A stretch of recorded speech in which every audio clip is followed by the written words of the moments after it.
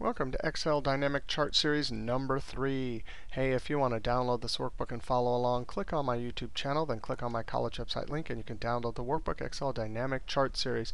And trick number 3, we want to see how to use the table feature, Excel 2010 or 7, or list feature in 2003. This feature does not exist before 2003. Now, the great thing about a data set like this is we can convert it to a table. And we'll have sorting and filtering built in and dynamic ranges. So as we add new transactional data to the bottom, it will update. To convert this to a table, click in one cell. Actually, a list is Control L in 2003, Control T in 2007 and 10. Wow, it has built-in sorting and filtering and the amazing filters that came in 2007. Also the dynamic range. Let's go ahead and create a chart first. I'm going to click in one cell and Control asterisk. I'm going to use the keyboard shortcut Alt F1, which creates the default chart on this sheet. How about we get rid of that? Get rid of these lines right here. I'm going to keep it like that. And now let's come over here and filter it.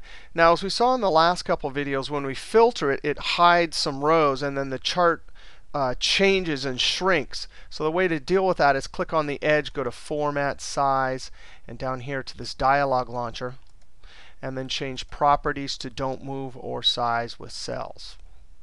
Now let's come over here and just do top 5. Number filters, top 10, and I'm going to change it to 5. Now we want to see how to use this dynamically. Oh, but hey, as we saw in the last video also, there's a problem. No problem. You highlight this axis, Control 1, and go to Axis Options. And right here it says Axis Type, Text. All right, now let's add some new transactional data. That means we actually have to unfilter this. You can come up here.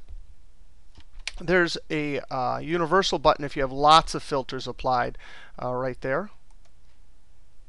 All right, so now let's come to the bottom, and this is a table, so we click in the last cell. Actually, you can just click here. It'll know to add this. This is 12/11, and this was 35,000. And I'm going to hit Tab. This is the way I usually do it when you're in the last cell in the bottom corner, and it adds a new record. Notice that now this piece of data is there, 12/12, and this was 85,000. Tab, and then we have a 12/13. Notice I'm not putting in the 9 because it knows how to do that. And then this was 62,500. I'm going to Control Enter. Now if I come up here and do top 5 again. Whoops, that's the top 14. I'm just going to type a 5 and then OK. And sure enough, it picked up whatever the latest entries were if they meet that criteria.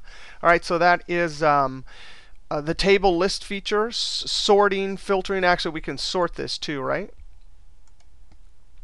Sort, let's go biggest. And so sorting, filtering, and dynamic range all work. Now later we'll see how to do this with formulas and some other ways also. All right, we'll see you next trick.